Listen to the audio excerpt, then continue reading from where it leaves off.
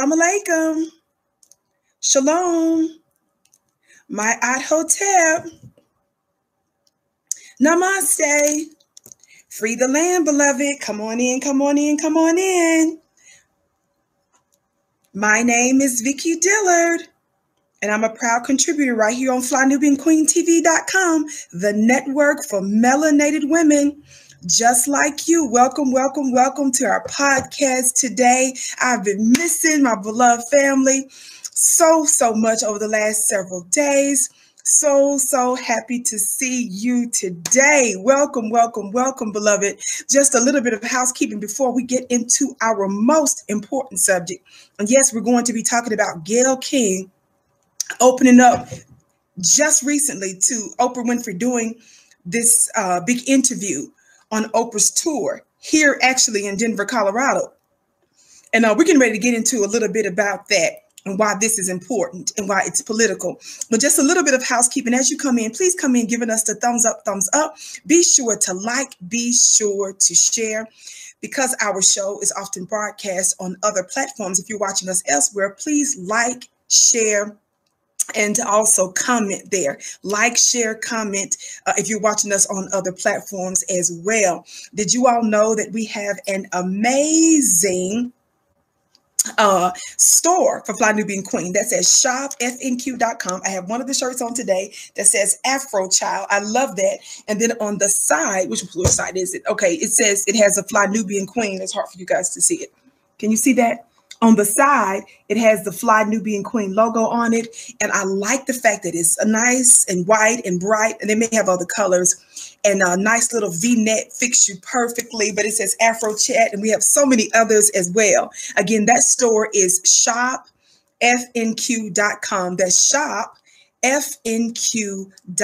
Please make sure that you check us out.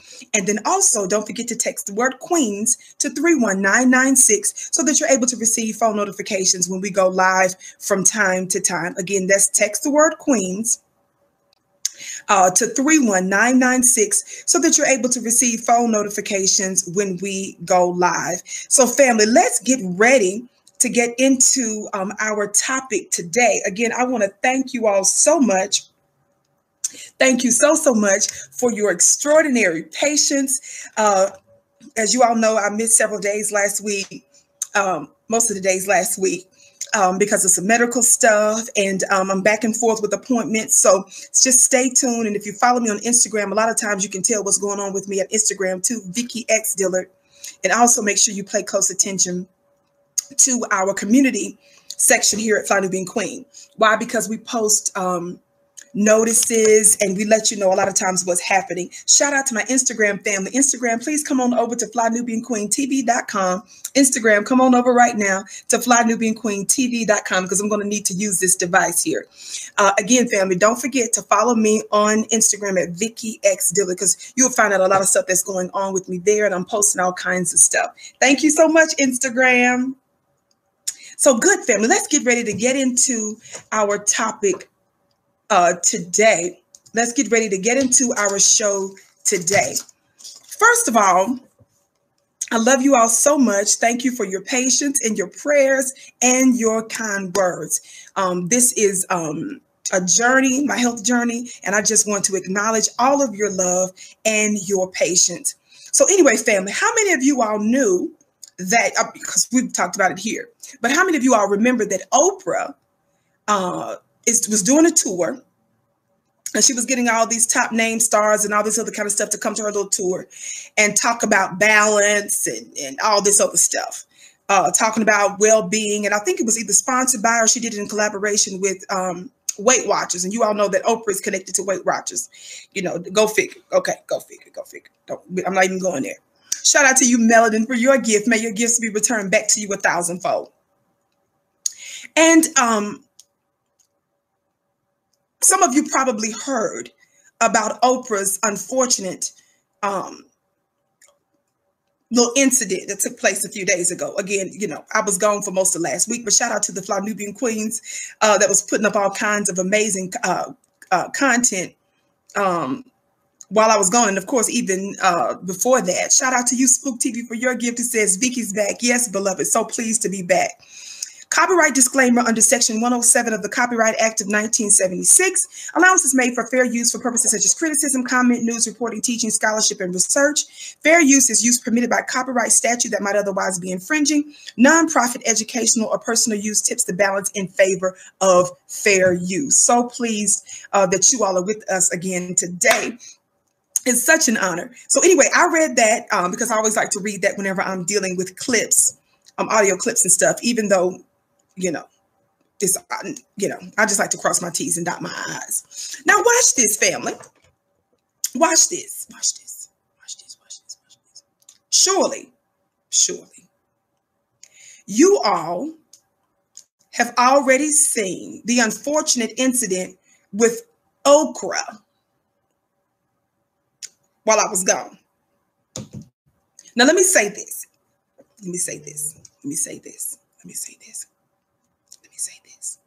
Please hear me today, family. Watch this. We all know that all of us at any given time, right, are susceptible to accidents. We are all, at one time or another, susceptible to what we consider to be unfortunate things occurring in our lives. Is that right, family? Well, okra, we believe on the Vicky show of eating your vegetables. Okra and kale, even though I don't eat much kale. Okra and kale have been used over the years to be a tool against Black people and on behalf of white supremacy. Did y'all hear what I said? Okra and kale have been used as tools against Black society for years. So when Oprah attacked Russell Simmons, when Oprah attacked Michael Jackson, when Oprah attacked Bill Cosby, when Gayle attacked Kobe Bryant, we had had enough by that time. That was the tip of the iceberg. Whenever we talk about the tip of the iceberg, how many of you all know that the tip of the iceberg means that this massive thing that you see on the surface of the water, it may look like something insurmountable and big, but that tip is representative of something that's much larger beneath the surface. I'm going to need somebody to talk Black to me.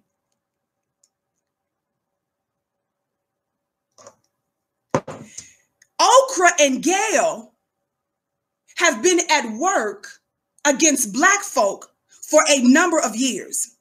When we talk about them being used as a tool against Black people and for white supremacy, that means, family, that there are consequences to the work that they've been doing against Black folk for years. When you are a tool against Black folk in this war that's been waged against us, and we know that our open enemy uses media as one of its main weapons against us, Oprah and Gayle have been a part of media against us over the years. And so because they did it for so long, that means they played a direct role. Listen to what I'm getting ready to say. This is a space for intelligent Black people. If that's not you, this is going to offend you. This is going to offend you in the way that it offends the Dr. Mark Lamont Hills of the world. This is going to offend you in the way it offends the Roland Martins of the world, the Kareem Pierres of the world. That's that Black lady who's supposed to be some move on head. That's a political organization, and an MSNBC contributor who, I guess, preemptively blocked me after I went in on Susan Rice and Gayle King recently. This is going to offend you if you're like a part of that group, because those individuals that I just named are considered in some circles to be intelligent. Now, I've never accused them of being intelligent. Lord have mercy. Not the kind of intelligence that matters. Being able to quote statistics and memorize numbers and data does not make you intelligent. What makes you intelligent, what makes you wise, is the ability to know how to work your knowledge and your data to where it helps and it moves forward Black society. I need somebody Black to talk Black to me. I've never accused those individuals of being legitimately intelligent. Legitimately. So this is a space for intelligent Black people, but listen. So Oprah and Gayle have been doing a work for decades, which means they are responsible directly and indirectly for death, assault, oppression against Black people. Did you all hear what I just said? Did you all hear what I just said? Why are you laughing at me, Byron Evans? May your gifts bless. Listen. You cannot talk about Oprah and Gayle, how powerful they are, specifically Oprah, over decades and decades and decades, and the good things that she's alleged to have done, and then not discuss that if you have been a tool against your own people for decades and decades, that you didn't do some damage against your people. See, that's intelligence. That doesn't show signs of intelligence. You feel what I'm saying? Keep that same train of thinking when it comes to the opposite of them being powerful and doing so much good for the world. That means that they set the atmosphere for your murder and your death. The fact that Oprah refused to be a voice for Black folks for issues that actually matter to us. The fact that she was hostile decade after decade after decade after decade against her own people. Shout out to you here for Truth for Your Gift. That means that they helped to set the atmosphere and the environment for our oppression. We lay that at their feet. Some of you have difficulty acknowledging that, believing that, because they are well-dressed enemies.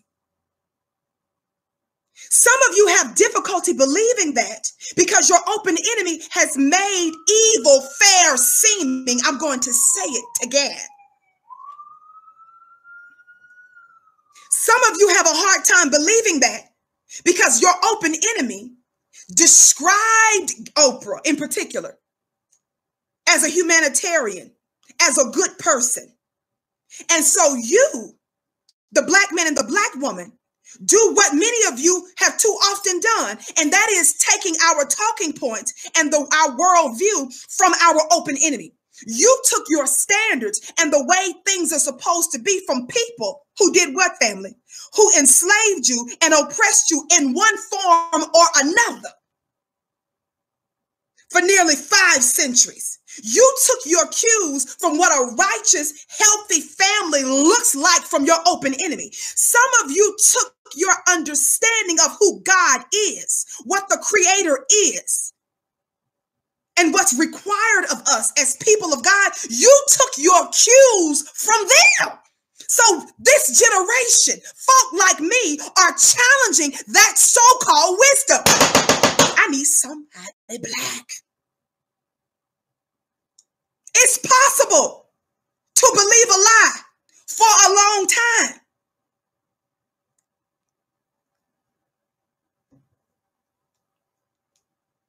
So your open enemy told you that Oprah was somebody. And so then you got excited because you said, white people like Oprah. She done really made it.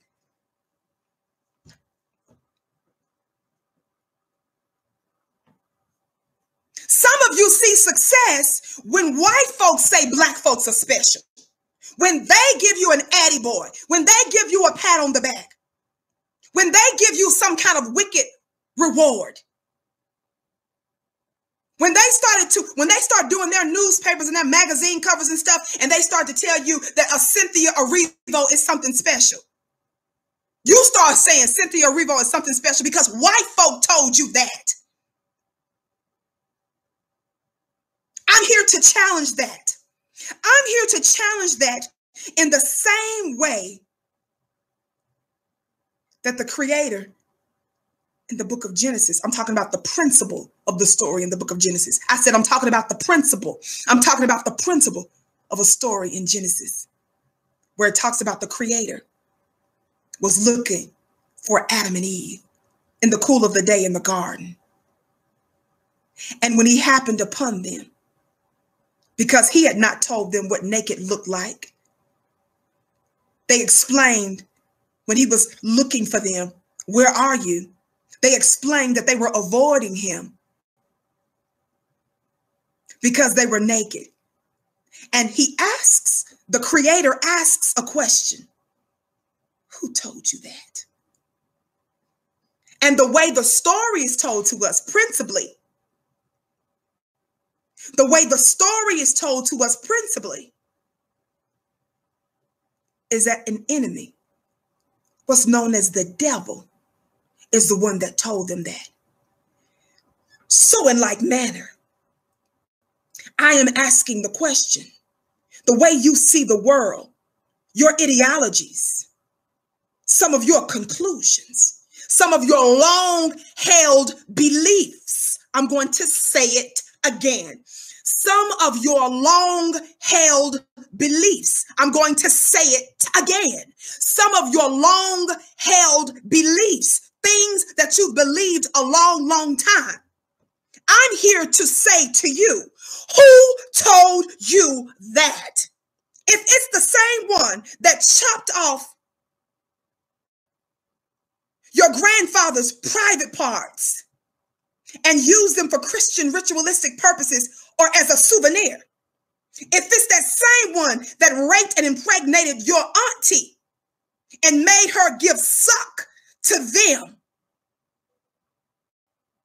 if it's that same enemy that worked our family to sun up to sundown, if it's that same one that pretended to emancipate us only to re-enslave us, if it's that same one that's responsible for the drugs in our community and the destruction of the Black family and the poisoning of Black people, if it's the same one that steals your political power, if it's the same one that steals your labor and refuses to give you reparations for it, but will give it to everybody else and will pretend like everybody else's suffering is more important than your own, if it's that one, baby, I submit to you today, that's the devil that told you that.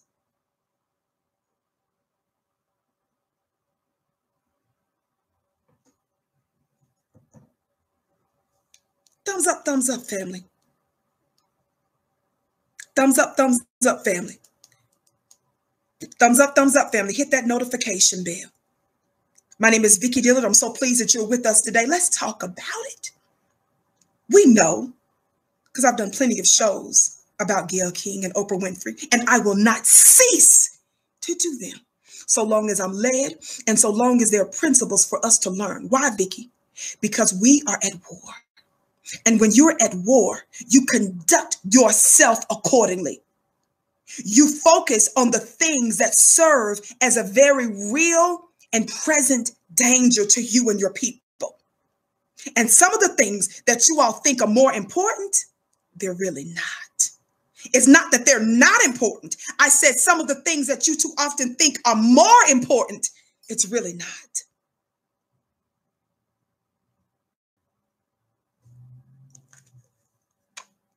What happened, Vicki? Well, I want you to hear it for yourself. I'm going to go to the interview.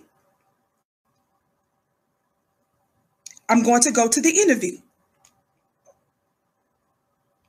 Let me get ready to try to cue this right now. And as I do that, family, It's over 1,000 plus of you in the chat. Welcome to the Vicky Show. I'm so pleased that you're with us today. I missed you most of last week. I did one show. Thank you for your patience while I was dealing back and forth with some important medical appointments. Got some other things that are coming up, but I'll be sure to keep you posted if my show times change. But make sure that you're subscribed, because I'm not the only Fly Nubian Queen, and I do not want you to miss some of the other amazing content that some of the other sisters are doing. You all know I was having a fit last week because so much was going on in the world, and I had a lot to say about it, but I had to hold off. But anyway, family, thumbs up, and please hit that notification bell. Thank you so much. Okay, let me try to cue this. I think this is it here. Shout out to you, Jay, for your gift. I stand for my people. Thank you, beloved. May your gifts be returned back to you 1,000-fold for your very kind and generous gifts. All of you that are giving, please know that you're supporting Black media. Please know that what's bringing Oprah to her knees, what's bringing Gayle to her knees. Somebody put hashtag I stand against Gayle King. Somebody please make sure that whenever you're tweeting, make sure that whenever you're using Instagram, our hashtag that we want to continue to reinforce, that I've been seeing other new Black media members use, is hashtag I stand against Gayle King. See, Sister Vicky is a woman. I'm a woman. So you can't come here with that little weak, whack, feminine talking point that says this is an attack on a woman. How can you say that this is an attack on Gayle King, as I keep saying to you before, that the first person to check Gayle King for her disrespect of Kobe Bryant was who? Another Black woman, Lisa Leslie, during the interview. She shut her down. And shortly after it aired, I immediately, as soon as I could, at least within 24 hours or so, I believe, or so after that interview aired, I was one of the ones, along with other sisters, that was standing on the front line calling Gayle King's funny looking self out. We make no apologies for that. I don't even classify her as a woman in this sense. I'm not even focused on the gender. I'm focused on the function. Lord have mercy. I'm going to say that again. In times of war, we're not focused on the gender. Because see, when you focus on the gender, you're trying to get us distracted. See, we're focusing on the function. What do you mean, Vicky? We're focusing on the function. Gayle was functioning as an enemy, as a traitor to her people. So her gender doesn't even come into the equation. I need somebody Black. So when we're in a situation of war, because we're dealing within the context of war, it's only people who are butter biscuits and people who are content in white supremacist systems and institutions. It's only people that are preoccupied with the approval of white people that will turn around and say, oh, when Snoop said that to her, it was a Black man disrespecting the Black woman. No, it was not.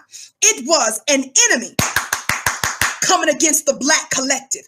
Gayle was functioning as a traitor. Gayle was functioning as an enemy. So her gender doesn't even come into the equation. And she was just not any kind of enemy. She was a powerful enemy that has a large platform, that has the ear and has access to the minds of millions and millions and millions of people. Shout out to you, Silent D Production. Silent D Production says, keep breaking grounds and octaves, Queen Vicky. Thank you, beloved. Shout out to you, Steady, for your gift. I stand against Gayle King. Yes, may your gifts be returned back to you 1,000-fold. 1,100 plus of you in the chat. So pleased that you're tuned into the Vicky Show, where I'm typically here weekdays, 6:30 p.m. right here on FlyNubianQueenTV.com. Don't you miss it. Thank you so much for tuning in. Thumbs up for those of you that haven't. And I was telling somebody earlier today, I got my little Fly Nubian Queen, one of my shirts on from Fly Nubian Queen, our store, that says Afro Child. Do y'all see that? Afro Child. I love that. And then we have the Fly Nubian Queen logo right there on the side. It's so cute. Get yours at shopfnq.com. That's shopfnq.com. Shout out to you, Anthony, for your gift. To all of you that are giving, may your gifts be returned back to you 1,000-fold. Watch this. Remember, I was trying to cue it before. Okay, let me get the sound. So what you're listening to now, my goal is to get this up real quick, is Oprah's, one of her last tours, I think, the last leg of some of her tour, I believe it was. He was here in Denver. No, I didn't attend. Lord have mercy. Y'all know I would have been heckling and all kind of stuff. Somebody talk Black to me, okay? I would have took over that little thing, because I don't play with enemies.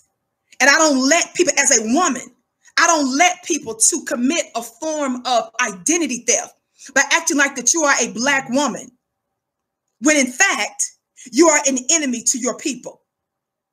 And so when folks try to say, oh, you're attacking another Black woman again, or no. I'm going to keep reminding some of you of that, because that's a talking point that just a couple, three of you, just a couple, three. It ain't everybody, but it's a couple, three of you all. And I'm trying to contain that wrong mindset, just like they're trying to contain the coronavirus. Don't play to me. I'm trying to keep mammyism in check, because mammyism is contagious. Shout out to you, Kizzy, who says break grounds. Yes. Mammyism is contagious. And we're trying to nip all this in the bud for any of you future would-be mammies. That means for you to be a Black female and you allow yourself to be used as a tool for white supremacy. And while you're being used as a tool for white supremacy, you're also openly hostile to your own people. Baby, we have no tolerance for that. See, we see clearly here, because this is a place for intelligent Black people. You don't just get to go around talking about you intelligent now. We don't accuse everybody of being intelligent. Come on now. And we don't make those assumptions. See, I do that a lot. I be making assumptions that people are smart and intelligent and stuff, but that proved me wrong. I've been having too many situations and circumstances. You got to prove otherwise. And being intelligent is not about the number of degrees that you get from Ivy League schools and stuff with a whole bunch of college debt. I don't count that as nothing. Your knowledge has to do something for me. It's got to have hands and feet. Your knowledge has to work out something in the real world. Got to get some results with that knowledge. If you ain't pushing forth your people, baby, go sit down with all of that. Thumbs up, thumbs up. Here we go. This is Oprah and Gayle. Just interviewed about it. Oprah interviewing her best friend, Gayle, at her tour. While I'm doing this, family, don't forget to give the thumbs up, and hit the notification bell. When I ask you to do that, family, that helps to with the algorithm, and that helps to draw other folk into the podcast. That's why we ask you to do that, and that helps to increase the voice of Black folk. As I was saying before, you're giving and you're supporting Black media. You thumbs up, liking and sharing. You saying to other people, when folks talk about our own network, when folks talking about Dr. Phil's show and all that, you Dr. Phil, you need to be asking, do you know about the Vicky show? Come on, somebody. You need to be asking them, do you know about FlyNubianQueenTV.com? That's what you need to be. That's what you ought to know about. Somebody talk Black to me. Here we go. Listen to this interview. I have moved on. Is there a scab? Yeah, but I have moved on. I put on my game face. Watch this. Have you moved on? I have moved on. Is there a scab? Yeah, but I have moved on. I put on my game face and my big girl pants because I never lost sight of who I was, what I believe I am, and my intention. I've never lost sight of that. But it certainly was, it was a learning curve and it was very painful. But yeah, I think sometimes you have to go through that that makes you question things in life. Did you all hear that? Did you all hear that, Black family? Did you all hear that part? Watch this. I'm scared that you might have missed it. Watch this. Let me see if I can. I want you to listen to this other part. I want you to listen to this other part. Let me see if I can cue that one real quick for you. 1,200 plus of you in the chat. Welcome to the Vicky Show. On the count of three, this is still queuing. On the count of three, for those of you that hadn't, hit the notification bell. 1, 2, 3, thumbs up, and the thumbs up button. Thumbs up, thumbs up, thumbs up. Okay, family, listen to this second part of the interview. Here we go. Every circumstance, I think this is something for all of us to remember. Listen. It's not the people who are being mean. It's not the badness. It's not the vitriol that's being put into the world, but it's the good people who remain silent that becomes so hurtful. It's so good. The good people that remain silent. I think this. I think we can disagree politically. We can disagree socially if you want to, but I just think humanity should prevail always. And I think we still have to figure out a way to navigate that with each other, that we can disagree and you can be mad at me, even you can be mad at me, but you can't speak to me. I love the way that I was spoken to and threatened. I love that you said Did y'all hear that? All, you never questioned who you were. No, I They should listen closely to the last part, because they're going to be talking over them. They're going to be talking over each other in just a moment. But I don't want you to miss what she said. Remember the first part of the interview that I wanted you to hear. Gayle is talking about how it was very painful. She said there's a scab. She says she's moved forward, but she's talking about how painful it is. Then you just heard Oprah talk about the silence of other people. I believe Gayle hit on that too on another part of the interview. But listen very carefully. I don't want y'all to miss this. This is, those of you that might be wondering, well, why is Vicky talking about this again? Why is Gayle still talking about it? Why is Oprah talking about it? If they would close their mouth, that don't mean I still wouldn't talk about it, though. I ain't even gonna lie. Because see, when you're an enemy, and there are lessons that I can glean from what you're doing that's going to help my people, and that's going to keep exposing you. Because see, every time the white media puts them out there, every time we keep hearing the voices of Oprah and Gayle, it's an opportunity to continue to legitimize people that we delegitimize. And we've got the power to do it. Don't you see me with this gavel? Some of you are probably wondering, who does Vicky think she is with this TV show, The Vicky Show, with a gavel on, like she's some official authority? Baby, I am. And my authority did not come from my oppressor. My authority didn't come from the people that are responsible for the illegitimate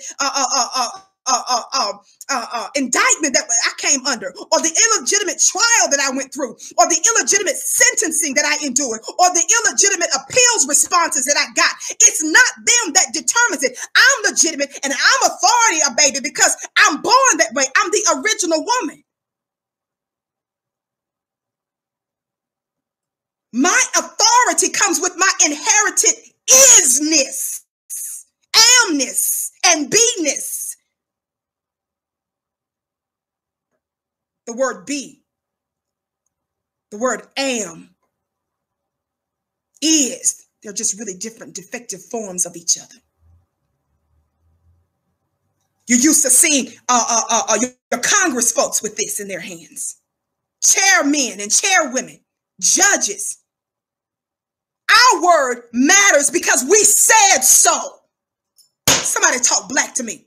And so because I know I'm talking to conscious minds, and I'm also talking to your subconscious mind, I've got this gavel because I want you to know that what I say is important. And when we hit the gavel, I, being a reflection of you, you must also know that what you say is important. How you think when you're in your right mind matters. The stuff that presidential candidates are talking about is because they're listening to what we say. And that's why we will not fail to lift our voice. But at the same time, it's also some of the very reasons why they try to deplatform, delegitimize us. And that's the reason why they try to come against our voices, to circumscribe, to prevent and frustrate and foil what we're doing and what we say. But see, when we unify and when we are supporting each other, baby, no weapon formed against us shall prosper. I didn't say the weapon wouldn't be formed. I said that it would not ultimately prosper. Some of you are not familiar with war. See, some of you, when you get a little bit of pushback, you punk out. I'm going to say that again. Some of you are not familiar with difficulty. Some of you don't know the different dimensions, the different levels of warfare. See, when they push you a little bit, when they threaten you a little bit, when they put a little bit of fear in you, you back up, you back off. But see, the danger with some of you Negroes, you scared to death cowards, is see, you don't just stay scared singularly. You open up your big fat mouth and tell other people what they ought not do. Lord have mercy. So you become very dangerous, and you share and you spread your fear. You share and you spread your cowardice by opening up your mouth and telling your family, friends, and loved ones, don't even dare press against or come against white supremacy. Don't you dare say nothing about that, because you know what happened to so-and-so, so-and-so. You know what went down on this kind of, come on, somebody talk black to me. Thus making you a collaborator in your own oppression. Some of you have not, you don't know, you're not familiar with the different dimensions of hell. But let me tell you something. I don't pretend to know it all. Some of you have more stories than anybody else, but let me tell you something about me. After dealing with high-level authorities, feds, judges, state level, local level, Wall Street entities and agents, let me tell you something. I don't stop because my open enemy tells me to. I don't stop because even some well-meaning loved ones or family members tell me to. I know I got a job to do. And I know I was born to do exactly what I'm doing. And there is no energy, there is no force, and there is no power that makes me feel intimidated because there's a God in me. There's a creator in me. And who are you, governments? Who are you, agencies and institutions, for me not to challenge your powers? Who are you that I shouldn't resist? Who are you that I should comply and obey?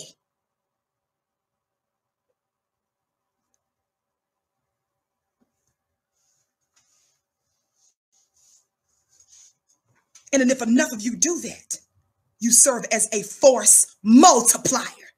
See, power can increase. You can grow in power, but you better keep the scared to death away. You better keep the butter biscuits away. You better keep the ones that's only interested in getting jobs at the White House and those that are just concerned about getting another gig on MSNBC to be some political pundit. You got to keep them away from you. Somebody black talk black to me. 1,400 plus of you in the chat. Thank you for joining the Vicky Show. I'm so pleased to be back.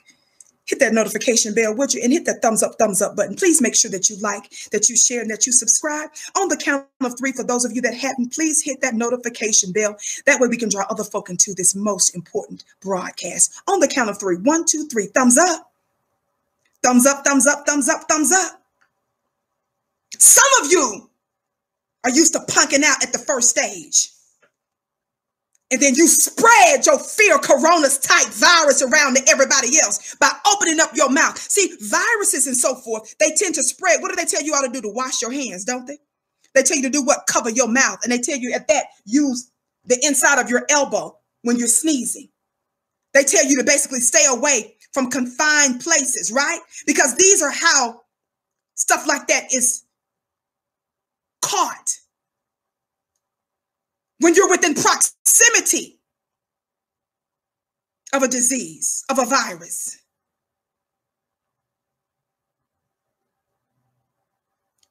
Keep your distance from people that don't keep their eye on the ball, from people that are not concerned about the liberation of their people.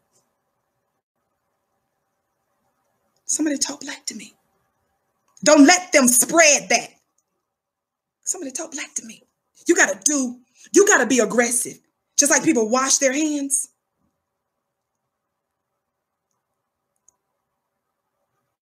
Stay away from certain places. Are y'all hearing me today? You got to be very intentional about making sure that kind of thinking doesn't spread.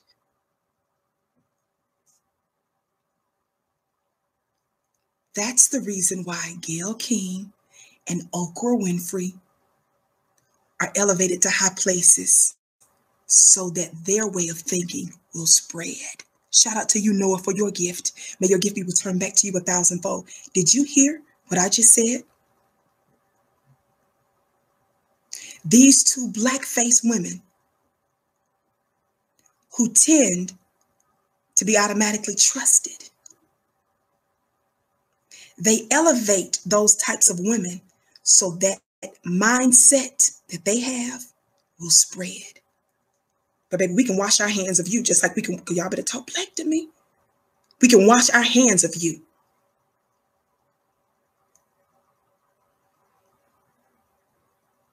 We can isolate ourselves from you. And what's so funny,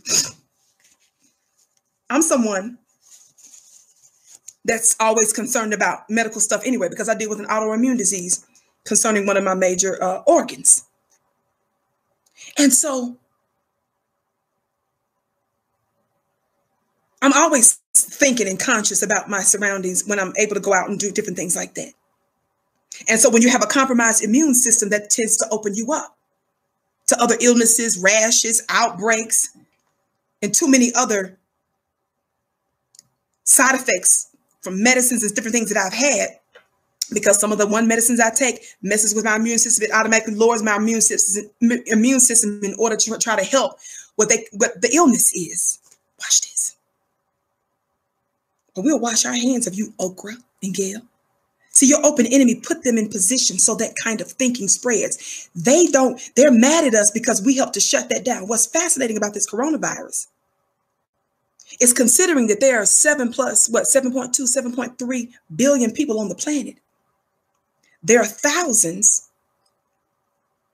in the big scheme of things that have died because of that coronavirus, regardless about whether or not your open enemy made the disease. Somebody talk black to me. Regardless about how it came to be and what their intentions were, regardless about whether or not you really believe that they actually started the disease in order to try to attack the Chinese, because the Chinese is an economic competitor in America and the world is concerned about it. But it ended up having, as it usually does, unintended consequences. And we're seeing a lot of Black folks' open enemies being terrorized by this. But when you think about the few thousand people that have actually died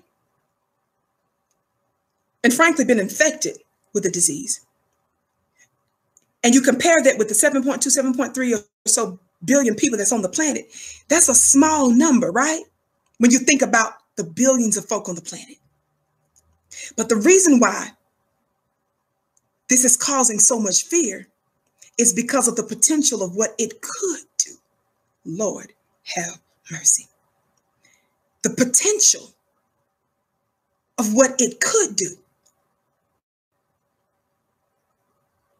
So folks are shutting down business meetings.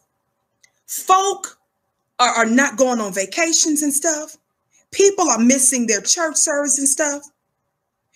People are shifting the way they live their lives. Some folk are self-quarantining. Some folks might miss their rent because of the effects of this and the business and all this kind of stuff. Some Asian people in particular, Chinese folks more specifically. I was listening to a piece the other day about they're not being able to make their rent and all this other kind of stuff because folks are not patronizing their businesses and so forth. Let me tell you something. You know about this because the media put it before your face. You know about that because they have been pushing this and pushing this. And yes, there is an element of fear to it. Yes, there is an element, I believe, of our open enemy being involved in this. But at the same time, there are some lessons to learn. Understand the power of your own potential, just like this coronavirus. Just like the potential of what the coronavirus will do. People are concerned about that. You ought to see the power of us being able to spread our message and our power. Are y'all hearing me today? Thumbs up, family. Hit that notification bell, would you? Listen to this part of the interview that Gayle and Oprah just did again. I don't want you to miss this part of the interview. Let me get the volume. Is this it? Okay. Every circumstance, I think this is something for all of us to remember. It's not the people who are being mean. It's not the badness. It's not the vitriol that's being put into the world, but it's the good people who remain silent that becomes so hurtful. That's so good. Did you hear what she said? Oprah had the nerve to say it's the good people that were silent. That means in the wake of what Gayle King was dealing with, Gayle and Oprah feels like not enough people came to Gayle's defense. And Oprah had the nerve to say that what hurts is not the vitriol that was spewed. It was the good people that stayed silent. Y'all know Oprah has a hell of a nerve, don't she? Oprah Winfrey, who was silent for decades on Black issues that really mattered. Oprah, who refused to bring in any Black liberating, pro-Black, anti-white supremacist conscious people on her show. Oprah, who was openly hostile to Black people. She had the nerve to get mad and say that it was good people when Gayle was getting her butt rightfully whipped, she felt like not enough folk came to her defense. Some of their best buds kept silent. Ain't that something? Oprah was considered to be the queen of talk. Oprah was considered to be the most powerful Black woman, even at a time, on the planet. Was it because she was a politician, family? No. Why was Oprah considered to be the most powerful Black woman at one time on the planet? Because she had access to millions and millions of minds, and she was a trusted Black woman. I'm trying to get you to understand how power works. Power is not always with who you consider to be the powerful. Like politicians, they are powerful. We understand that. Some of them. But power works in different ways. And when you discover your own, number one, it'll stop you from being jealous. Let me hit the gavel on that. Number two, it'll help you to stop competing with your own Black brothers and sisters. And it would make you to be more collaborative and willing to work with others so that you can get more done. Because you understand that when you aggregate or you combine and unify your power, you are more effective and you get more done for everybody. Shout out to you, Nora, for your gift. 1,500 plus of you in the chat. We're so pleased that you're with us today. Please give us a thumbs up, thumbs up. Be sure to like, be sure to share. Also, don't forget to text the word Queens to 31996 so that you're able to receive phone notifications when we go live from time to time. Listen to this again. Listen to this again. They got a nerve. They got some nerve.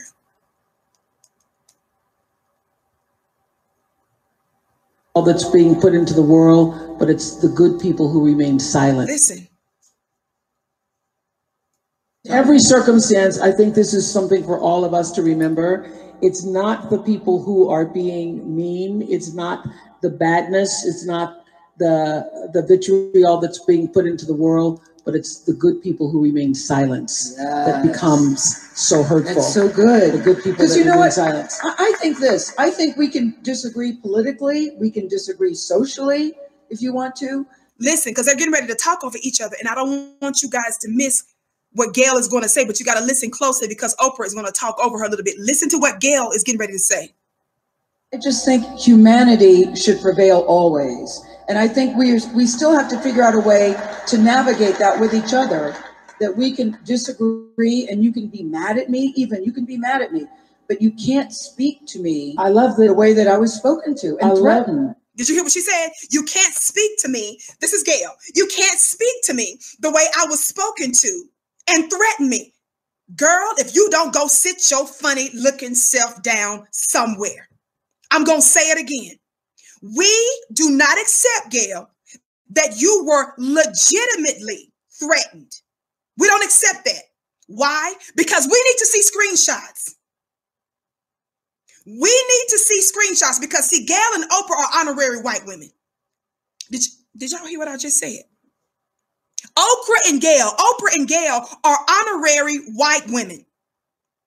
They have been blessed and shielded by Harvey Weinstein, David Geffen, and other Hollywood media white supremacists, suspected white supremacists, credibly alleged white supremacists. Let's call it that.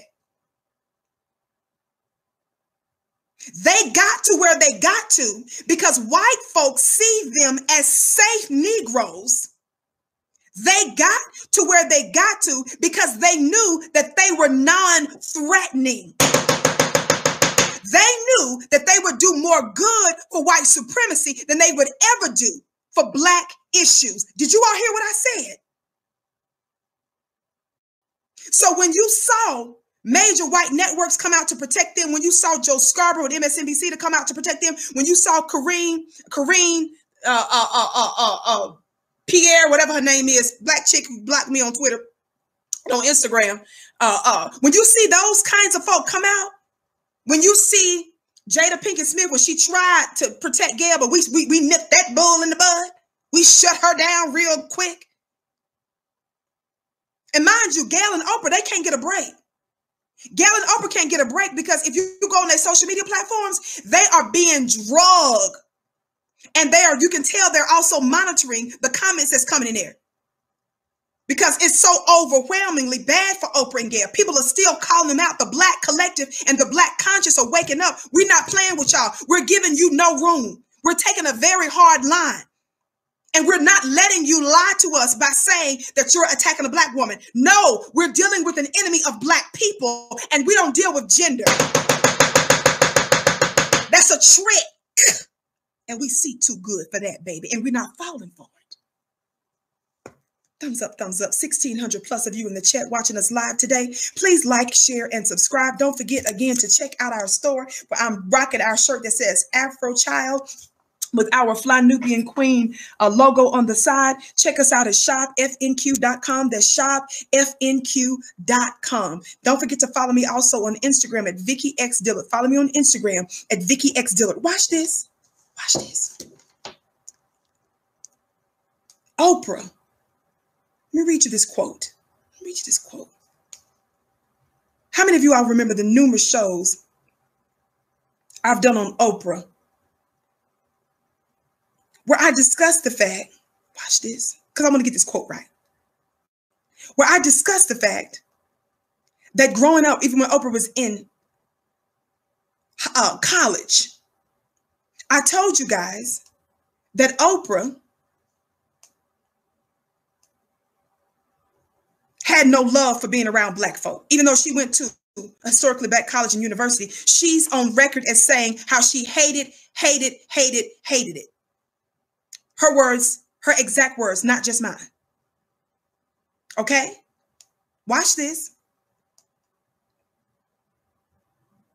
I'm reading from theconversation.com an excerpt that's important for you to remember this little part. One of the things that this article says is that first, she says it helps to understand just how popular Oprah was leading up to the 2008 election when she endorsed Barack Obama, right? One of the things that it says is from 2002 to 2006, Winfrey's daytime talk show pulled in an estimated 7 million viewers every day. Winfrey also had racial crossover appeal. Listen to that phrase. Winfrey also had racial crossover appeal, maintaining an audience that was predominantly white female. Let me say it the way it's written. That was predominantly female, white, and over the age of 55. I'm going to say that again. Don't forget, white folks love a good mammy. They love a heavyset Black woman. I've explained what that mammy archetype represents. It's not just about weight. It's what it's way more to it than that. That was her main audience, which we knew. Again, it says during this phase of her career, Oprah avoided politics. This is what I want you to hear. A strategy that may have helped her, quote unquote, transcend race. To borrow a phrase from political scientists Donald Kinder and Kareem McNaughty. Listen. For example, in an interview with the Jacksonville Daily News in 1986, I want you to listen. Oprah described her high school experience. Remember, I told you a lot of stuff that she said when she was in college. I gave you a lot of receipts on that. And I'll give you another excerpt here in a minute for that. But this is what I want you to hear too. Because I told you there are signs for mammyism. See, real good, effective mammies, they show early signs of mammyism. Somebody talk Black to me. See, when they're young and stuff, you can see little signs. That's why you got to nip that stuff in the bud. Watch this. But it's also why white supremacists choose you to do their bidding. In Jacksonville, Daily News, 1986, Oprah described her high school experience. This is a quote. Everybody went through the Black power phase, but I knew I was not a dashiki kind of girl. Shout out to you, Rashonda, for your gift. You're exactly right, Rashonda. Listen, did y'all hear what I said? This is a direct quote from Oprah. And I'm trying to tell you that this train of thinking, the way she believed, the way she thought in the world, is why she conducted her show the way that she did. So pro-white, so anti-black. And the only time she came to black people was when it was time to save her ratings or to save her network. That's it. That's all. I've done numerous shows giving you the receipts on that. From her interview that she had with Christina Christina Bobby, Whitney Houston's daughter, and it talked about how the ratings shot up and she chose to do that show at that time.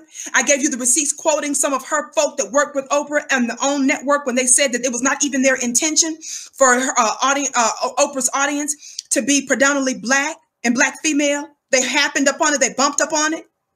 Y'all know she brought in Tyler Perry. She brought in Iyanla Vanzant after dogging Iyanla. Remember, it was toward the end of Oprah's 25-year career on the Oprah show that she finally brought Iyanla back on after she dissed Iyanla for all those years, and she refused to even reconcile with Iyanla in private. I gave you all the receipts on that. I'm not just talking out the side of my neck. Not to mention how she did Toni Braxton and tried to humiliate her when she was going through a bankruptcy. How she disrespected Monique. Remember, I did whole shows, a whole entire podcast on that. Shout out to you, Loretta. This is not about picking on Oprah. Don't come up in here acting like you some hero and you some pro-black woman. If you really are, then you should have a problem with the work and the damage and the devastation that Oprah has been doing over the years. But because some of you all are so pleased with how bright her celebrity star is because white folks made it like that, you let them get away with literal murder. Thumbs up, family. 1,700 plus of you in the chat. Welcome to the Vicky Show. Thank you for sharing, and subscribing. We're so pleased that you are with us today. Listen. 1986, she says to Jacksonville Daily, everybody went through the Black Power phase, but I knew I was not a dashiki kind of girl. Talking to People Weekly a year later, Oprah said that during college, remember I told you I'm going to give you a college quote again. During college at Tennessee State, a historically black college, which you knew, she, quote, refused, this is a quote from her, refused to conform to the militant thinking of the time. So while black folks was being lynched, run out of town, denied education, disenfranchised, and all kinds of other things, Oprah saw black folks as being the problem. She saw their militancy, she saw their anger as a thing to mock and a thing to get away from it. Notice she said she wasn't a dashiki kind of girl. Y'all better hear me today. I'm reading you a quote now. People feel you have to lead a civil rights movement every day of your life, that you have to be a spokeswoman and represent the race. Listen, Oprah said, blackness is something I just am. Writing in 1994, media scholar Janice Peck asserted that Winfrey served as a comforting, non-threatening bridge between black and white culture. And that's the reason why she was made a billionaire. And that is the reason why she is a problem for black people. When you're dealing with war and when you're dealing with the oppression of black people, family, you cannot get a pat on the back from us because of your ability to do what Janice Peck said, Oprah serving as a comforting, non-threatening bridge between black and white culture. When you're at war and when there's a changing of the guards, there's going to be some tension because those that are the powers that shouldn't be, that maintains the status quo, they're not excited about the fact that they're losing power and that they're dying off biologically without us ever even having to fire a shot. Somebody talk black to me. Get Dr. Francis Cress Welsing's book, The ISIS Papers, The Keys to the Colors. When you're trying not to disturb those that kill us, you are a problem for us. When you're trying to make sure that you don't tick off massa, you are a problem for us. When you keep telling people to bow down, when you keep telling us just to vote like this and to pick the difference between good white people and the other ones, when you keep on telling us don't ask for no reparations, we know it's been 465 years that you all been in oppression, but now is not the time for that. When you keep hearing Negroes say stuff like that, you know that they are a problem for Black society. We've been waiting 465 years, which they acknowledge, but they keep telling Black folks to keep waiting, or they keep saying stuff like, but we've made progress. Something is wrong with you. If you can't get a car to work after 465 years, if you can't build a house after 465 years, I don't want no parts of it. They want you to pat America on the back for the quote unquote progress she claims she's made. As if that's okay after 465 years. We are a generation that is not okay with a slice of the pie. We want the whole pie. We are a generation that is not content with the crumbs from the master's table. And they're mad that we're not content with some little raggedy crumbs. I need somebody Black to talk Black to me.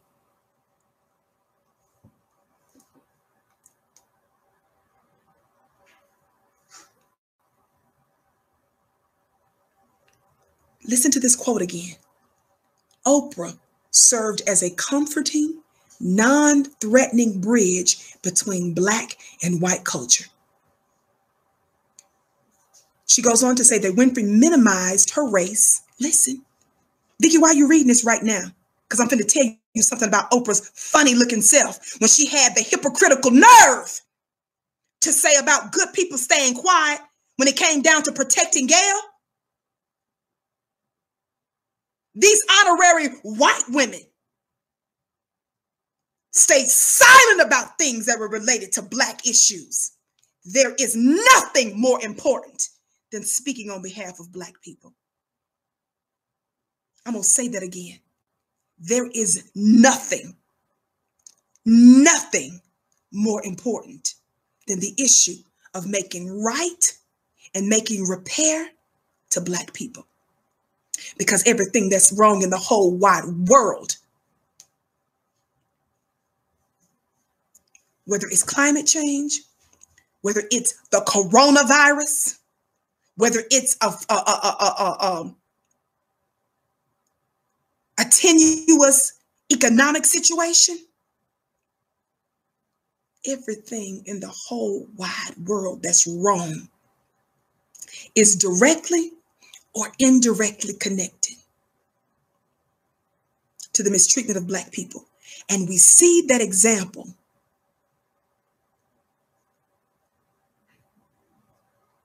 even in scripture when it talks about the children of Israel. The Bible speaks in algorithms.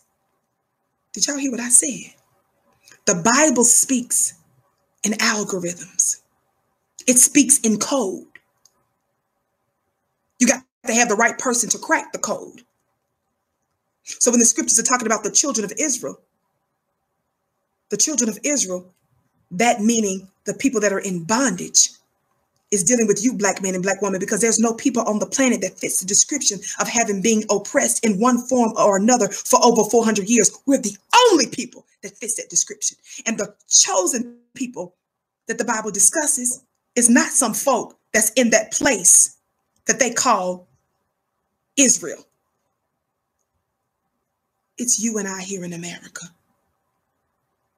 And it's the reason why the scriptures go from the New Testament, the Old Testament rather, talking about Babylon and the stories of Babylon, to the book of Revelation, talking about a mystery Babylon. Lord have mercy. You got to understand, this ain't just about Christendom, Christianity, and just mere spirituality. It speaks in algorithms so that you will know who you are and what to expect. The reason why the book of Revelation in one part describes Babylon as a mystery Babylon is telling you, it's hinting to you, even in the book of Revelation, which is why it's called Revelation, dealing with the the apocalypse, the unveiling.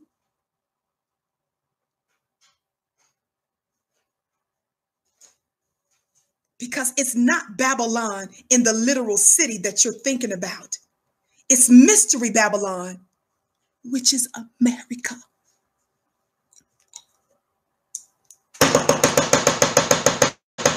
When you connect the dots with the nations that broke off of a lot of these ancient nations and well-known geographical locations, you will find out that America is in direct line of those individuals. That mystery Babylon is America. That Pharaoh is not that dude with that Charleston Heston type movie that's pretending to be a black Egyptian in the first place. The Pharaoh are your wicked rulers that rule over you now here in America. Somebody talk black to me.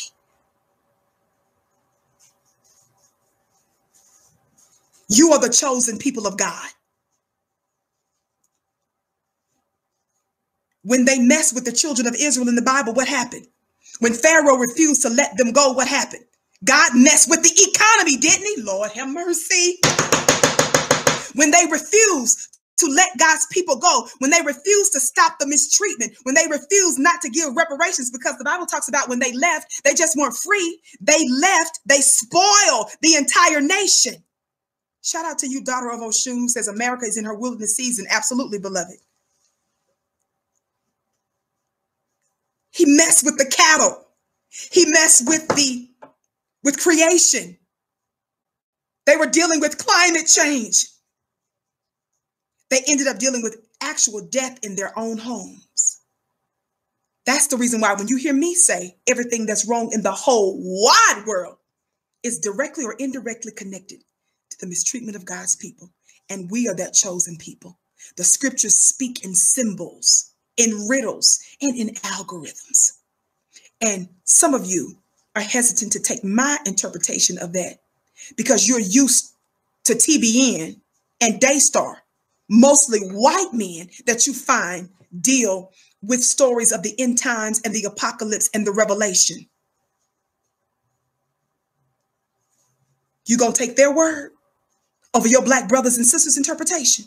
You're going to take the word of your open enemy over what we're telling you what it really means. Somebody talk black to me. Let me tell you something. 1,800 plus of you in the chat. Welcome to the Vicky Show. Set your clocks to know that I'm typically here Monday through Friday, 6:30 p.m. Eastern time, right here on FlyNubianQueenTV.com. I'm so pleased that you're with us today. For those of you that sent me prayers and kind words for missing so many days last week, thank you so much. My medical situation is moving forward. I'll keep you posted on any future days where I'm going to have to miss. Shout out to you, Aaron, who says we are so blessed to have our warrior queen back on post. Oh, thank you for your kind words, and may your gifts be returned back to you 1,000-fold. Make sure that you text the word Queens to 31996 so that you're able to receive phone notifications when we go live from time to time. Vicky, why were you reading about Oprah staying silent about racial issues? Vicky, why did you play the part from Oprah and Gayle's interview to talking about how that's how Oprah came up? By avoiding black issues and by appeasing white folk. That's why she was so highly rewarded. That's why she and Gayle are trusted to be elevated. Y'all ain't hearing me. See, mammies and coons have to be trusted. Remember, I gave you all the details, the historical descriptions and insight on mammies. Mammies were actually black, heavyset black women in particular, were considered to be family of the white supremacists, of their slave master, or of their owner, or of their white racist boss. Shout out to you, Michelle, for your gift, who says she's back. Yes, beloved. Listen, they had to be trusted. And so the reason why The archetype that represents the mammy was often heavy set and thick, was because that was a sign of how well taken care of she was. She ate better than everybody else. She was treated better, but she was trusted. She had a track record of standing for the white supremacists. Oprah has shown decade after decade after decade her refusal and her hostility to Black folk.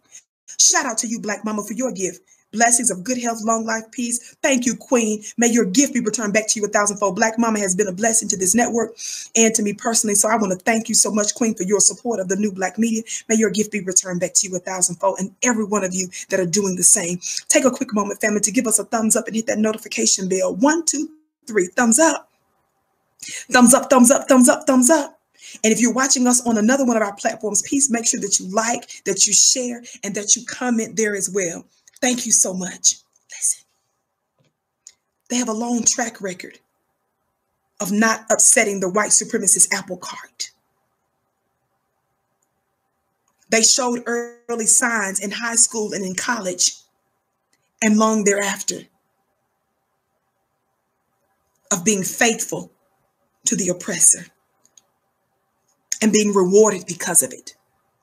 I also point out these things, family, on how Oprah and Gayle think and how they thought growing up when they were in there as young women, as young adults. Shout out to you, Awakening Sister. It says, yes, sister, we are the Israelites in the Bible, but yes, we are, beloved. Thank you for your generous gift. May your gift be returned back to you, beloved, 1,000-fold. Listen, the reason I keep highlighting their thinking is because I'm trying to get you to see where I want you to locate if there's some okra in you. Somebody talk that to me. I want you to locate in yourself if there's some kale in you. And I'm trying to expose to you how very problematic that is.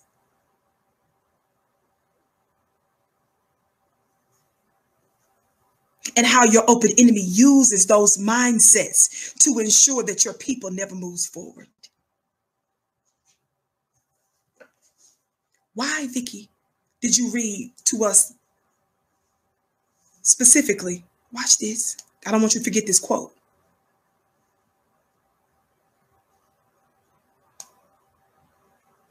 Media scholar. Vicky, why did you quote this media scholar, Janice Peck? Who did I say? Media scholar. Who said Oprah Winfrey served as a comforting, non-threatening bridge between Black and white culture.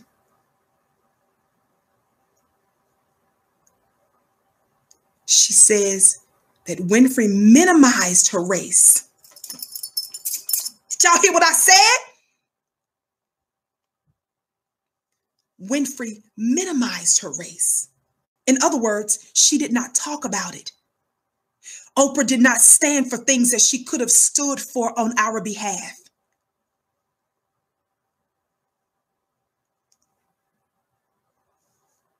Listen. She minimized her race through public rejection of Black political activism and civil rights movement. Y'all, this is not just me talking. Y'all know I don't play about giving you receipts and truth and other insight. I know some of you all laugh because you're thinking, who is this woman with this hair and these big old cheeks and this jewelry and these nails and that gavel?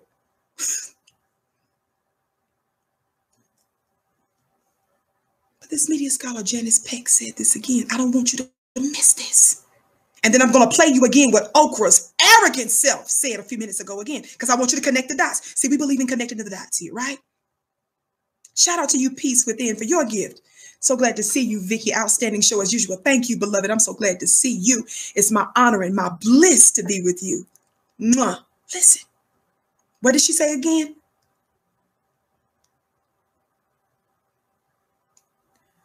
This media scholar, Janice Peck, said, Winfrey served as a comforting, non-threatening bridge between Black and white culture. She goes on to say that Winfrey minimized her race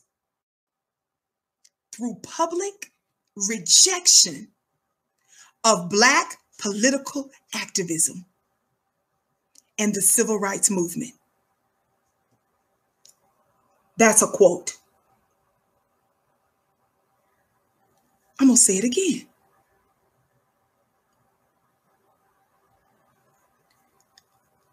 Winfrey minimized her race, which we didn't need no scholar to tell us this, but when we got a scholar that makes some sense, I'll quote that scholar. Somebody talk back to me. Winfrey minimized her race through, how did she do it? This is a quote from this scholar. Through public rejection of Black political activism and the civil rights movement. Keep that tidbit in mind. Can you hold that in your mind right now, family? Can you hold that in your mind right now? While you hold that in your mind, while you hold that thought in your mind, watch this. Let me see if I can do this right. While you hold that thought in your mind, let's see if I can cue this right. While you hold that thought in your mind, this is it.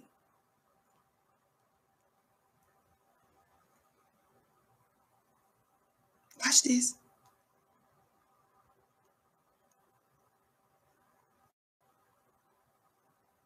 While I'm getting this together, let me try to re-cue this. But I'm trying to pull this up. Thumbs up, 1900 plus of you in the chat. Welcome to the Vicky Show. We're so pleased that you're with us today. Please like, share, and subscribe. Make sure that every single one of you is subscribed to our network. Please hit that subscribe button. Would you do that? You all helped us hit 100,000, over 100,000 subscribers now the other day, and we're so glad about it. You are what's making us powerful. I'm also a contributor on yourblackworldtv.com, so make sure you subscribe there as well. We've got more content coming for you, and we're so pleased that you're with us today. Watch this. Give me a minute. Y'all know I'm live. I'm doing one woman show right now. Give me a second to pull this up. I'm trying to do this all at the same time. Again, don't forget to make sure you're subscribed to FlyNubianQueen.com. We have our own actual website as well. And text the word Queens to 31996. It's a quick commercial while I cue this. And make sure that you check out our store at shopfnq.com. That's shopfnq.com. I got my cute little shirt on today, which I love, that says Afro Child. And Lord knows I am. And then it's got the little logo, our Fly Nubian Queen logo on. You can get you mugs and all kinds of other amazing apparel there. So again, shopfnq.com. The link will be in the thing. Okay, here we go. But it's the good people who remain silent. Yeah. And in every circumstance. Listen to this hypocrite. Remember, you're remembering the fact of what this scholar said, which we knew. We watched Oprah over the years. Ignore us and not be a voice for us. But we see this confirmed, even with those that have the privilege of academia. Now, keep that in mind. When Oprah kept her big fat mouth shut, she's known for her mouth. She's known for her being a talk show host. She's known as being a storyteller. And instead of using her voice and her mouth and her influence for the most important subject and people and issue on the planet, and that's anything related to Black people, that's of substance, dealing with freedom, justice, and equality for us, she chose to stay silent. And Oprah became fat because of it. Fat how? Well, fat physically. Yes, I think that's a sign. But her bank accounts became fat because of her allegiance to white supremacy. Listen. I think this is something for all of us to remember. Listen. It's not the people who are being mean. It's not the badness. It's not the vitriol that's being put into the world, but it's the good people who remain silent. Yes. That becomes. It's the good people. The fact that she can't see how ironic and hypocritical she's being there is amazing. But it's not that she can't see that she's being a hypocrite. It's that Oprah and Gayle are honorary white women. It's that Oprah and Gayle are used to being media royalty, where they have been able to get away with disrespecting Black folks for so long. And now all of a sudden, they're actually having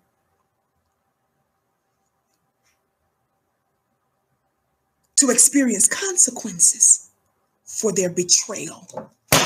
This is the language we must use when we describe them. Treason and betrayal. I have to use strong, true words to describe these women, because if I don't, your subconscious mind will keep seeing them as a sister and someone that you automatically think that you need to protect. But you only think you need to protect them because white folks told you to, and because white folks celebrate them. I'm going to keep pointing this out because I want you to think about other members of the new black media, of the old dead black media, like Roland Martin. No disrespect, but Dr. Mark Lamont Hill. No disrespect, Dr. Michael Eric Dyson. The Joy Reids of the world. Y'all know who they are. You can put some of their names in the comment section. I'm not trying to disrespect those individuals. I'm not trying to marginalize them. I'm saying they delegitimize themselves because they enjoy those backdoor meetings. They enjoy being on MSNBC and CNN. They enjoy getting honorariums for speaking at certain places. And they sell out your freedom to do just what Oprah did. And that's to betray their own people. These individuals. Michael Eric Dyson just came out and supported Joe Biden.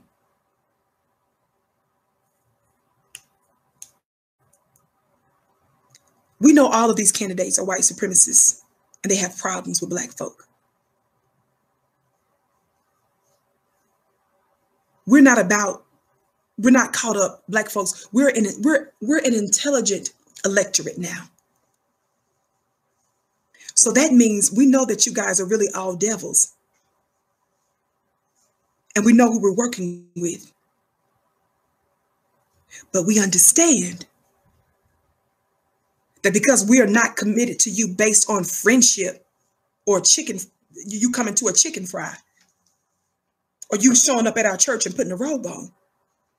The only thing that doesn't make it, the only thing that you can do, this doesn't make you righteous, but it lets us know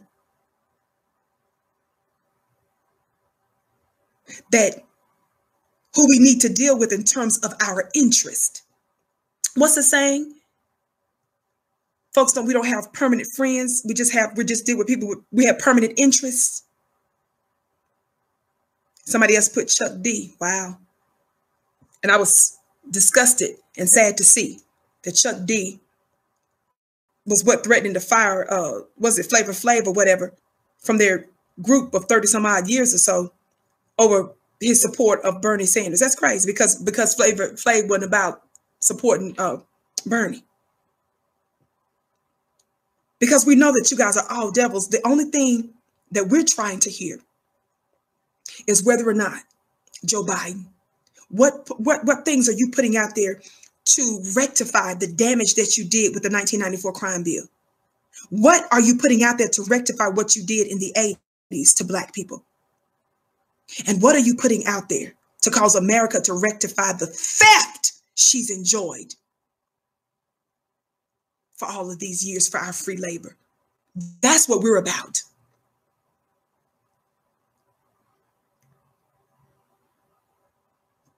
Are y'all hearing us? And that's the reason why I'm going to keep saying this on almost every show if I can remember to do it. Because we're in a political season, so I'm going to really be driving home these points. We are not going to vote for whoever the Democratic nominee is. Let's be clear. Shout out to you, you know it for your gift. We are not going to just throw in the towel and just support whoever the Democratic nominee is.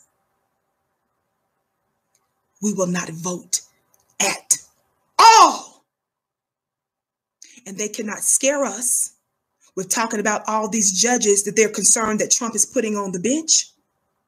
They cannot scare us that our life is going to be so much worse than what it already is now, when it's the very same judges that helped to give me an unjust sentence and conduct a godless trial.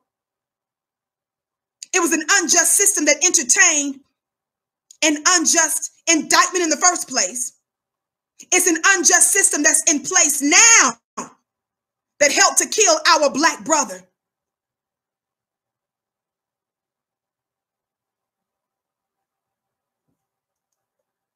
And every time you talk to one of these Black butter biscuits who try to scare you and tell you, but they're putting all of these different judges. Let me tell you something. If the Democrats were serious about giving Black folks, giving us what we're due, yes, somebody put hashtag cut the check. That's right, Mia.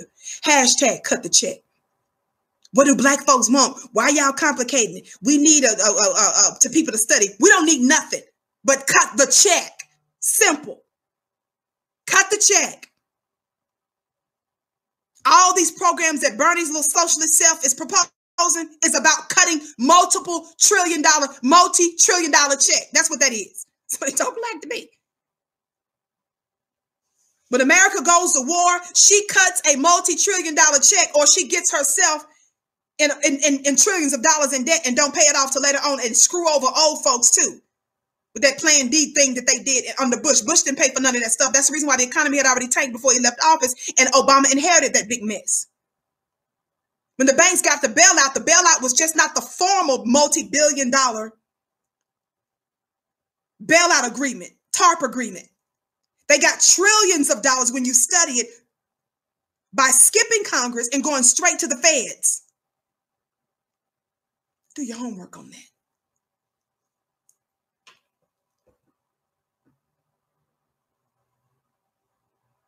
Listen, that's what we're dealing with. We're not voting for whoever the Democratic nominee is. And nobody can scare us. If the Democrats do what they're supposed to do, put forward a true Black, robust economic agenda. That's just for starters. Cut the check. Put a real policy plan in place to make it happen for real. When you generate for real Black turnout, that's automatically going to have a domino effect. And of course, we're the kingmakers. Watch this.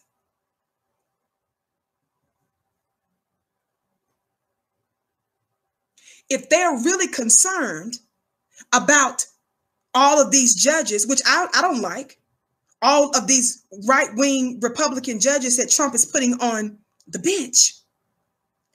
If the Democrats get the White House and they turn around, get a few more Senate seats so they're able to have the majority there, that means that you'll have both a Democratic House, a Democratic Senate, and then the presidency would be Democratic. You can actually put statues in place for some of these judges. I know this might be a novel idea, but because they're not necessarily specific rules, even with the Supreme Court, they could actually legitimately nominate a whole other new Supreme Court justice or two to balance the Supreme Court as well. They can institute new statutes that could put more robust judicial guidelines in place to either swing the Democratic or the more left-leaning judges in place. But there's plenty they could do if they would but have the courage to do it. And if they would make that a part of their platform. Just like Elizabeth Warren, when she was talking about that if she were to win and all this kind of stuff, she would get rid of the filibuster. That way, by just having a simple majority, the Democrats will be able to push through their agenda. Somebody talk Black to me. Remember, Obama got Obamacare through, the ACA as it's formally called, through, because for that short period of time, Obama had a majority and they used what they call the nuclear option in Congress. There are creative ways to get stuff done. But Black folks, we've been catching hell under both Democratic and Republican administrations. And every time we tell one of these Black bootlicks who pretend that they're some kind of political strategist and mastermind, when we tell them this, they still try to tell you vote or die. They still try to tell you your ancestors died for you to vote. Somebody talk Black to me. Thumbs up, family. Hit that notification bell.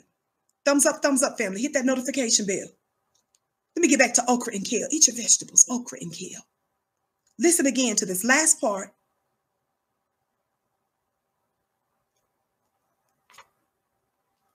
I'm cueing it now. Every circumstance, I think this is something for all of us to remember.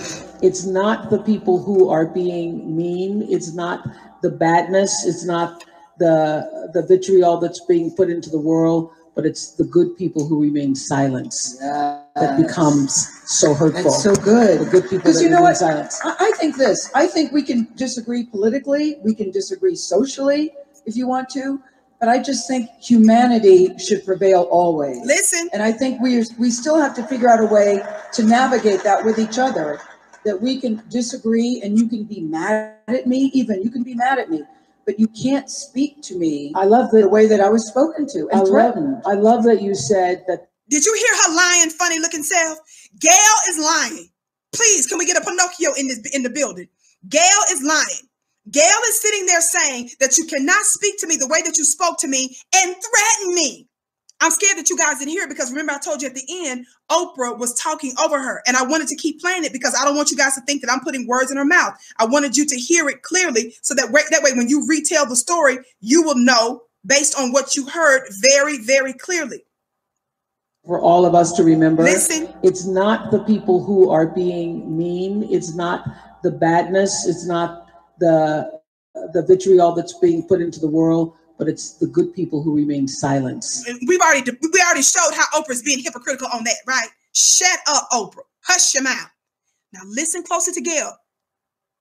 That becomes so hurtful. That's so good. The good people because you know what? Silent. I think this. I think we can disagree politically. We can disagree socially if you want to. But I just think humanity should prevail always. And I think we still have to figure out a way to navigate that with each other, that we can disagree and you can be mad at me, even you can be mad at me, but you can't speak to me. I love the way that I was spoken to.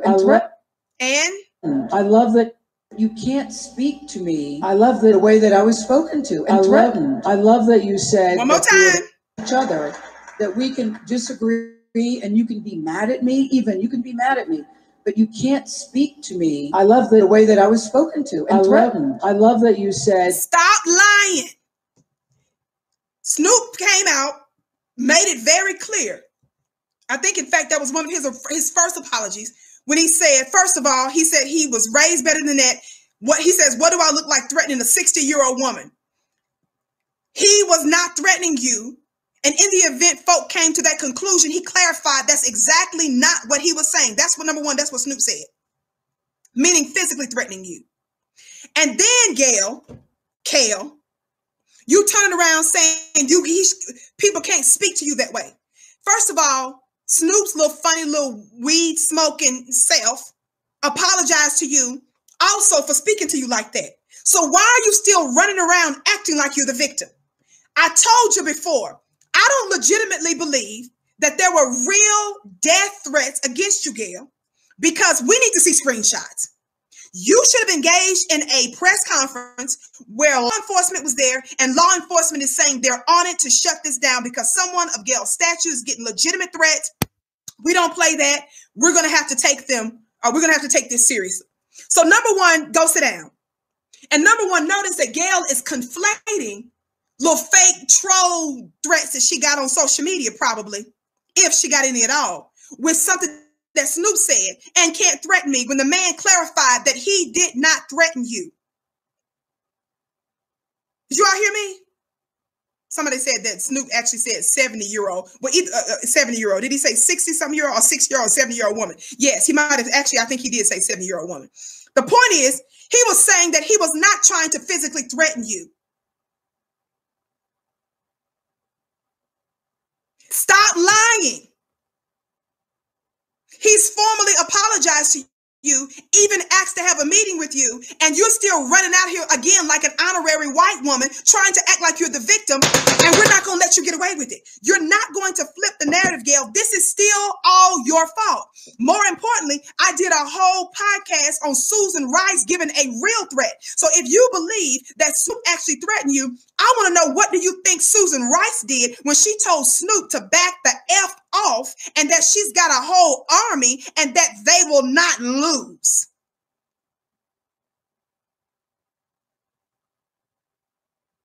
In fact, none of your criticism deserves to even be heard, Gayle. We've delegitimized you. And Gayle said in the first part of that interview that I played for you, that wasn't the exact first part of the actual interview, but the first clip that I played for you, Gayle said what? She said it was painful. Why was it painful? Because of the work that we've been doing as the Black grassroots. We've been holding her and Oprah accountable for misusing Black people and Black men specifically. We have been calling them out for using the death of Black men so that they can come up. I have moved on. Is there a scab? Yeah, but I have moved on. Listen. I put on my game face. Have you moved on? I have moved on. Is there a scab? Yeah, but I have moved on. I put on my game face and my big girl pants because I never lost sight of who I was, what I believe I am, and my intention. I've never lost sight of that. But it certainly was, it was a learning curve, and it was very, very painful. But yeah. It was painful because we made it painful. Rebuke doesn't feel good, Gayle. Remember when Oprah came out, when Gayle missed work on that was it that Thursday, that Friday? When she missed, was it a Friday? Yeah, when she missed on a Friday. And Gayle went on the opposite network. She went on the NBC to try to cape for Gayle, talking about she's not doing well. Baby, when you get in trouble, you're not going to do well. Somebody talk back to me. Gayle is not doing well due to fault of her own. Somebody talk back to me. Did y'all hear me? When you get rebuked for using the death of a Black man to come up on you, you're not supposed to feel good. You're not going to do well. Gayle is not doing well. Let me tell you something. When you get your tail spanked, it's not going to feel good. She's painful. I wanted to point that out to you, family, to tell you you're the reason it was painful. They're feeling your power. They're hearing our voice. And we won't stop. Because they failed to use their voice for us. They found themselves being used, being weaponized against Black people. And we're not going to put up with it. But let me tell you one more thing before I get out of here. There's so much more I can say, but I'm not going to. Thumbs up, by the way, family. Hit that notification bell, would you? Don't forget to subscribe if you're not subscribed. And don't forget to follow me on Instagram at Vicki X Dillard. Follow me on Instagram at Vicki X Dillard. Let me say this. Gayle and Oprah, especially Oprah, dealt mostly with in the entertainment segment of the media. And may I tell you that that's one of the most dangerous and most powerful areas of media to be in? Yes, entertainment. Gayle claims that she's a anchor woman for news and stuff like that, but they get off into foolishness all the time on CBS this morning. Why am I bringing up that aspect of the entertainment industry? Because the entertainment, the nature of entertainment pulls you into it in a way where you think that you're watching something basically for entertainment or just for, to be joyful and happy and this kind of stuff. Something that's not serious. When that's the most dangerous way. Listen to the word I'm going to use. To administer an anti-Black agenda.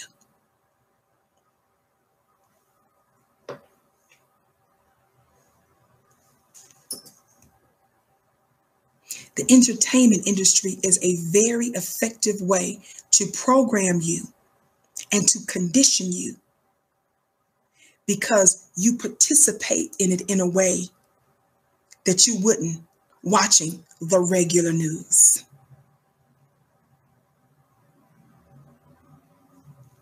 hear what I said? Did you all catch that?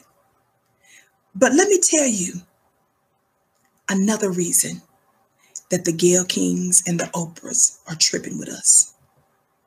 Let me tell you another reason why Gayle's network, CBS, came back and tried to say they support Gayle and all this other kind of stuff, and she shouldn't have got threatened and all this mess. Let me tell you why they responded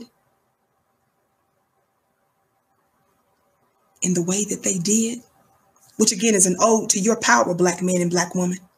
It's proving that the Black grassroots is proving that Black society is effectively speaking for themselves and controlling the narrative. Somebody say we control the narrative. Listen. And this is a point that I think too many people miss. And I've been thinking about this for a long, long time now. And I think this is important.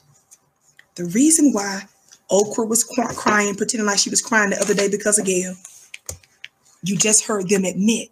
You heard Oprah say it out of her own mouth that they were expecting other people who they call good people to speak out for Gayle that didn't. Ooh, did y'all hear that? I replayed that over and over when Oprah said, the silence of the good people, they are used to dominating. Oprah thought she was sovereign.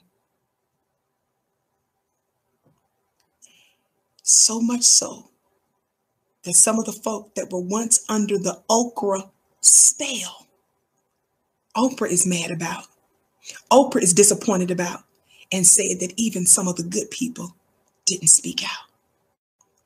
That means that we are being effective in our messaging and in our power. But that ain't it. Another reason why you saw certain networks issue statements, the reason why you saw Susan Rice, who worked for the Obama administration and Clinton administration, come out and cuss out and threaten Snoop. The reason why you saw all of these other different folks, we thought there was quite a few people that tried to come to her defense. But according to Oprah, there were others that kept silent. So they're feeling weakened now because they've lost power. Somebody said hammer time. This is for you. This is for you, CG. Listen. Oprah and Gayle are used to mainstream news, mainstream media, mainstream entertainment as the module. But this social media thing is taking them by storm. They're losing power. They don't know how to get it back. But don't miss this part.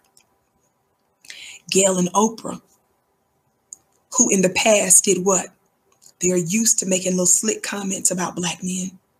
They're used to throwing the Black community under the bus. And as I've given you receipts before, even hearing from another media scholar say how Oprah came up by rejecting her Blackness, ignoring Black issues, the Black activist element in the civil rights movement. The reason why their network was tripping, the reason Gayle is tripping, the reason Oprah is tripping is because they've done this plenty of times before.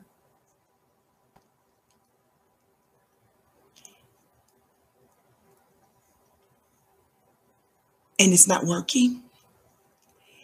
And they knew that they had planned in the future. They know an opportunity will very likely come up to where they're going to need to go off on a Black man. And they know it's going to be hard to do it. They're concerned that it's going to mess with their future bag. This is another reason they're pissed. Gayle was rewarded when she dogged out R. Kelly. Nobody questioned Gayle seriously about her connections to the David Geffens of the world. Nobody questioned Gayle seriously about her connections to Harvey Weinstein. Nobody seriously questioned Gayle about her connections and her protection with Charlie Rose. They know, they're afraid that they've got to be careful in the future and how they shape the narrative when it comes down to Black people. And they know that what drives ratings high Gayle knows that what got her that $11 million contract. Their network understands, CBS understands that what drives their ratings is when they're able to easily throw a Black man under the bus. They know that that's in danger now. This isn't just about what happened with that one individual incident. It's about the fact that they heard from us left and right saying that you guys have a habit. You guys have a pattern of doing this, and we're tired of it. Number one, Gayle was not seriously threatened because law enforcement should be involved if that's the case. And she should have did a press conference. And more importantly, we need screenshots.